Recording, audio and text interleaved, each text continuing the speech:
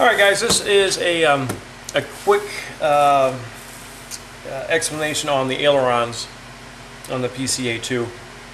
I'm going to kind of fly through this, and I'm only going to do a section of this because what I build is just going to get thrown away. So I'm going to do a small section, just show you how it is, and I'm going to use the kit parts to this. I have some spare ones, so we're going to do this. So let me see here. First thing is I like to do is I like to find the spar, which is going to be made out of spruce. Here actually it's just going to be balsa, but you get the idea. I always lay that out, and then I lay out my front piece of wood. And this front piece of wood, notice it's two pieces of 1/4 that's laminated, so that's all the way across here. I'll go ahead and put those two together, pin that down flat, bump the ribs up against that, and slide this underneath there, or even pin this down and then put everything on there. And I'll do right angles all the way. So I'll kind of build part of that, and I'll be right back. Okay guys, you can see what I did there. I used like a little right angle here and go along. You have to go here, here, here, here, all the way down. Yeah, so of course you start over here at the end. They go all the way down. So, like I said, this is really more about the ailerons, how we do that. The next thing that I do is I lay my 1/4 balsa up against the back edge of this, and I'll go from the end here and the end here, and I'll make a mark and a mark, and I'll cut that line. So I'll just simulate it here. Say for example, this was the end. There's mark. There's a mark. I'm going to draw a line up here. So I'm going to go ahead and cut from there to there, and I'm going to glue that up against there. Alright? Alright, so that's on there now. That matches up pretty good. You want this as close as possible. You could even think about sanding that down right now, which I think it will do. But you want that so it matches the ribs in the front of it, and that way you're going to get the right angle. So that's pretty close. So if this was really going on a plane, I'd spend some more time on it. Now I'm going to go ahead. There's a back angle here. I'm going to zoom in here, I hope, without turn this off. Sorry. And what I want you guys to see. Sorry. Is this line back here. Now this back line. So you have this here, and this is for your back of your aileron. This is your trailing edge, right? That's going to get pinned down eventually. I'll just pin it down now. This here, this next line, is where the back of the 1/4 is going to go. And notice it's at a bit of an angle. I need this to fit flat against there. So I'm going to go ahead and shave off a little bit on this. So say for example, this is just a guess here. Like I said, if this was really going on a plane, I'd spend some more time to it. But I'm cutting this down so I get this edge. Okay. Alright, so let's see here.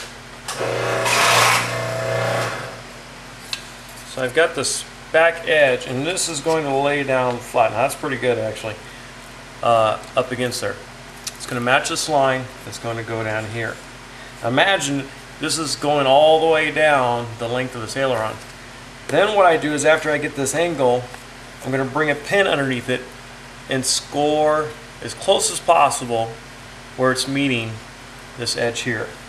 So I'll go ahead and do that. So I have to peek underneath there. Alright, and there's the spot right there. Okay, I'm going to cut that, and I'll be right back. Okay, I went ahead and cut it. This I cut a little bit on the top of it. I don't want it, if I cut it too short, then it's not going to work at all. So I line this back edge to here. So I have this 1/4. You can see there's another line on the plans. What that's simulating is the top of this. So this lays on top of there, and this has to be pinned down very solid. It has to be down very tight. So I pin it to the board and I pin it to that front edge. And when I pin it to the front edge, I have to go like this because I'm going to sand the top of this. I have to make sure I pin under on the side of it forward. If I pin like this, I'll never be able to sand it. So I pin it down to the board and I go in between each one of the back ribs here and I pin it to the front. Okay, after that's done, I could either sand it now or I can add my back ribs. I'm going to go ahead and add the back ribs. I like to do that so I know exactly where I'm going. Alright, I'll be right back. Alright guys, we're back. I'm starting to put these ribs on. I wanted to point out one thing, and I'm missing some of my back ribs here. And the reason is because this was like the first kit that was it was the prototype kit, and some of these fit, some of these didn't. And we finally did get it right. Dan Walton and Dave Suris, they got together on the CAD, and everything's perfect in the kit now. The only thing I would say, and it'd be tough to fix this for everybody, and that is when this lays down, if you have it lean way in or way out, you know, where this joints, this right here, bump it up against there. If you have a tight fit, then great. If you don't, sand it a little bit so you know that's flat up against there. Okay, so you just go ahead and on the back side they snap in perfect. On the front side, some of them are just going to, some of them are going to just hit like this. See if I can get that for you. Some are going to hit like that. So a lot of them, when I was joining them, they're like this. So you just sand that edge in a little better and then put those in, and you're going to be a lot happier with that. So the first PCA-2 I did, which I was hand cutting them all, I actually discovered that that some of them would fit perfect and some of them wouldn't. So anyway, so just trust me, just double check that for me when you go up against this back edge. If they don't fit flat up against it, look at it, sand it so it does, and then push up against it. Alright, so now that this is all glued on there, just got it all on there, I'll give it a nice spray of accelerator. So here is the part mic we were talking about with the ailerons. And this is a Balsa USA kit idea that is a lot on the, very popular on the biplanes that they make.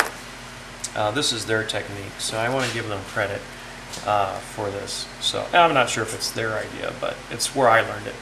So after this is all pinned down solid, I'm going to come on top of this and I'm going to sand this down. I'm going to keep sanding this down until I get right up to the ribs. This is a long process. There's a lot of dust involved. I will be back after I'm done.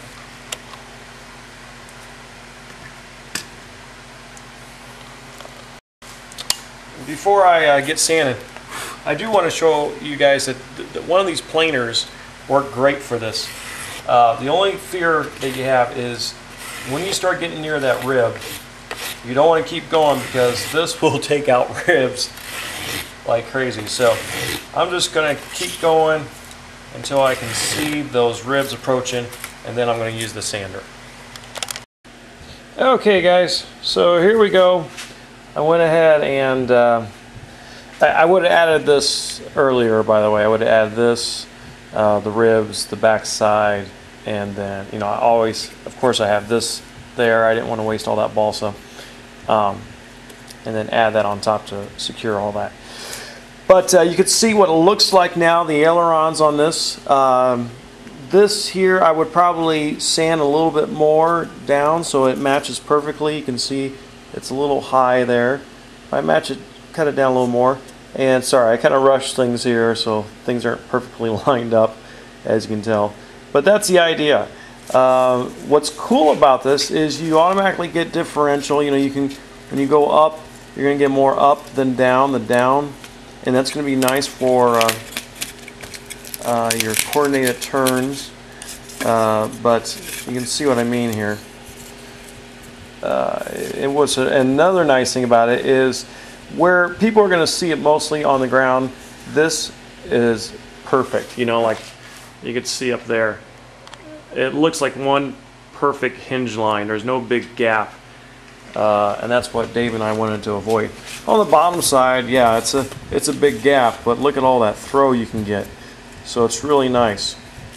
The next thing that I do, my ailerons is hinged in 3 spots, believe it or not. I use those Dubrow hinges. So I have one, let's see, I'm looking at my gyro right now. I've got one, I believe it's 1 right by the servo, 2 in the middle, and then 3, 1 in from the very end. So that's where my spots are. And to do that, I'd really have to put a hinge in there right now. So let me do that and I'll be right back.